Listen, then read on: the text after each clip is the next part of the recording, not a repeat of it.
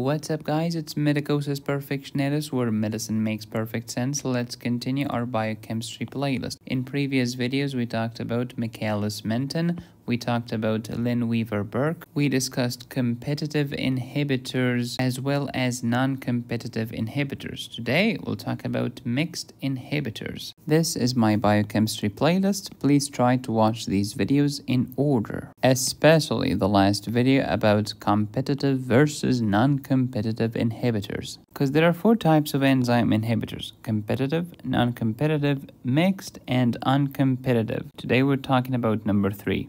Recall that enzymes boost the rate of the reaction, but they lower the activation energy. Enzymes are not changed by the reaction. They do not change the equilibrium position. They do not alter thermodynamics or the overall delta G. Enzymes have a front door active site for catalytic activity, initiators, and a back door allosteric site, non-catalytic. This is for regulators. The only inhibitors that bind to the active site are the competitive inhibitors. Every other inhibitor will bind to the allosteric site. In the last video, we talked about the difference between Cody the capitalist versus Nancy the Karen. Cody the capitalist is very competitive, occupies the active site. It decreases the affinity, which raises the Km. There is no change in the Vmax. The competitive inhibitor is the only inhibitor that binds the active site. It's the only inhibitor that does not lower the Vmax. Competitive inhibitors crush the affinity, i.e. Km will climb, because Km and affinity are always opposites. The next story is Nancy the Karen, non-competitive inhibitors, binding to the allosteric site. Nancy does not change the affinity, therefore there is no change in Km.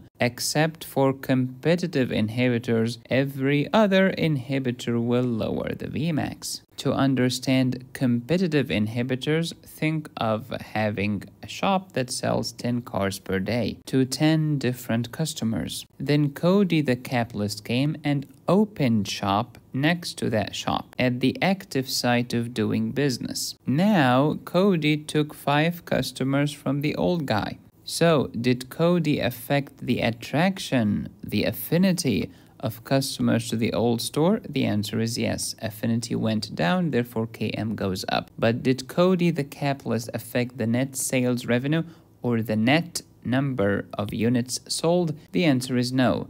Vmax does not change. So competitive inhibitors, Cody the capitalist, Km will climb. We crush the affinity. Can we overcome Cody? Yes, by providing better products and services to customers. Since you can overcome it, therefore there is no change in Vmax. Next, a mnemonic for non-competitive inhibitors, Nancy the Karen. Imagine that you, the enzyme, were driving your car, the substrate, down the road in the neighborhood. The speed limit was 15.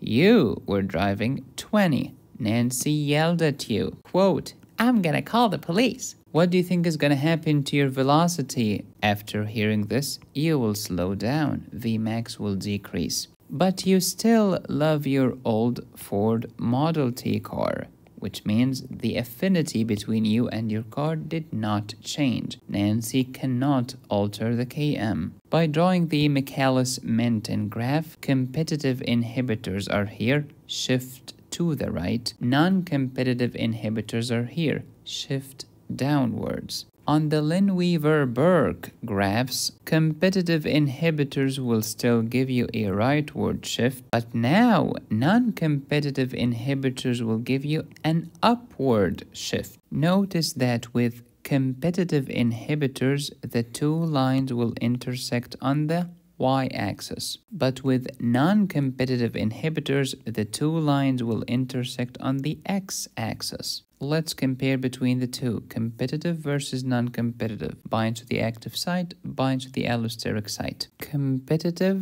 Km will climb because we have crushed the affinity. Non-competitive does not affect the affinity, therefore does not affect Km. Competitive is the only one that does not lower the Vmax. Every other inhibitor lowered the Vmax. Let's add mixed inhibitors to the picture. Where do they bind? Allosteric site. They might decrease the affinity, so Km will go up, or raise the affinity, so Km will go down. Mixed inhibitors always lower the Vmax.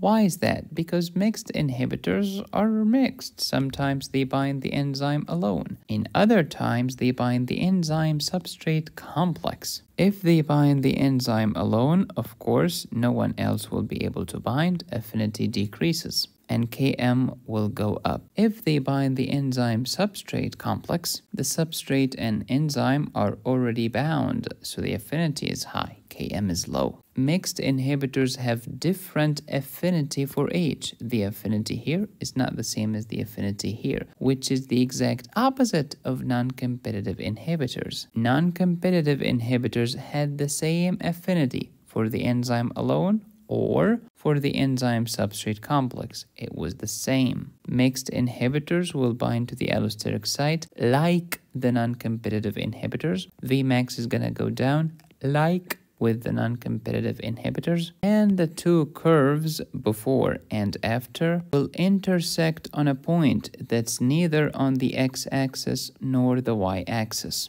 This is the graph where the affinity went up because I bound to the enzyme substrate complex, and this is the graph where the affinity went down because I bind to the enzyme alone. Whether you do it this way or this way, the point of intersection is neither on the x-axis nor the y-axis. So please pause and review. With competitive inhibitors, the two lines, control and after adding the inhibitor, intersected on the y-axis. With the non-competitive inhibitors, both lines intersected on the x-axis. With mixed inhibitors, both lines will intersect on a point that's neither on the x-axis nor the y-axis. If you like this video, you'll enjoy my emergency medicine high yields course on my website, as well as my toxicology course and my general pharmacology course. You can download all of my premium courses at medicosisperfectionalis.com. Thank you for watching. Please subscribe, hit the bell, and click on the join button. You can support me here or here.